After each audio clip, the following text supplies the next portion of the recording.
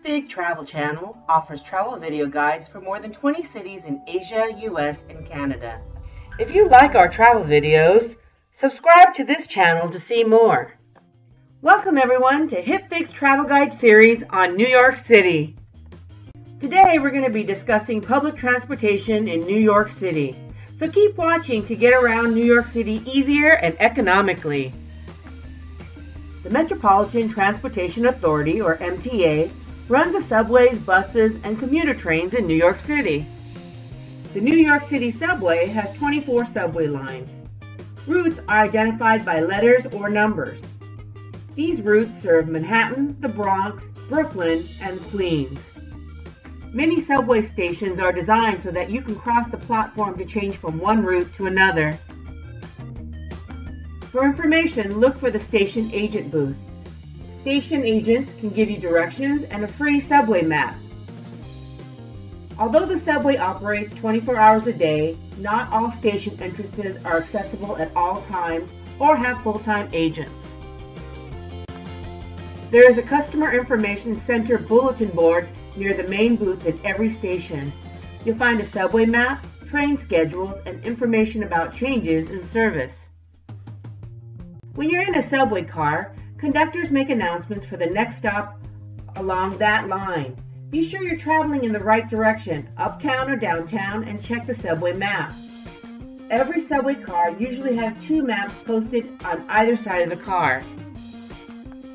The newest subway cars have strip maps that show stops along the line, a digital readout of the upcoming stop, and a mechanical voice that announces the current and next station. Need help with directions? Call 511. It's available 24 hours, 7 days a week for assistance. The MTA discontinued the use of tokens in the subway. You may purchase a single rider ticket at the vending machines using a credit card or cash in most subway stations. You can buy a Metro card, a reloadable card, at vending machines for $1 in subway stations, subway station booths if available and open, and local convenience stores with the Metro card logo.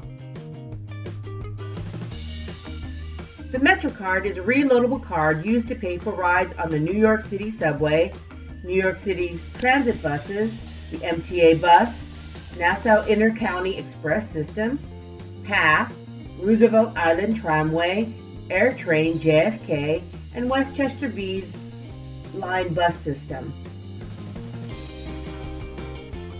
The MetroCard offers a slight discount on fares.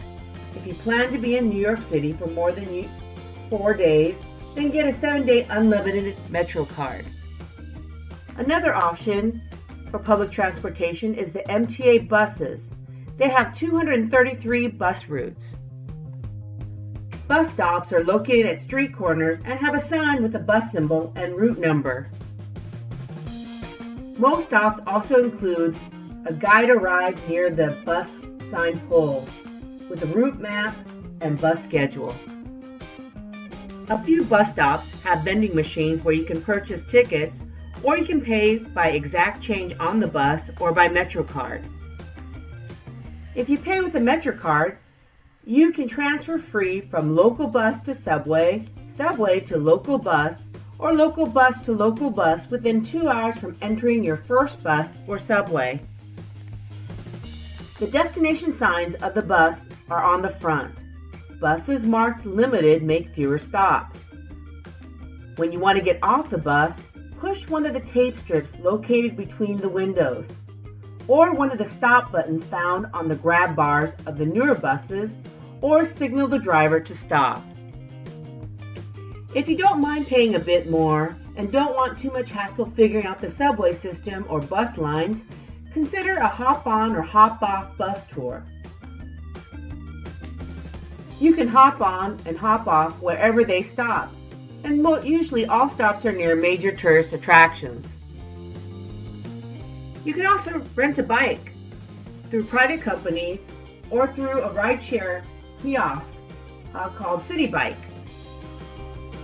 Renting a bike is a great way to tour Central Park. For short trips around the city, taxis are available throughout Manhattan.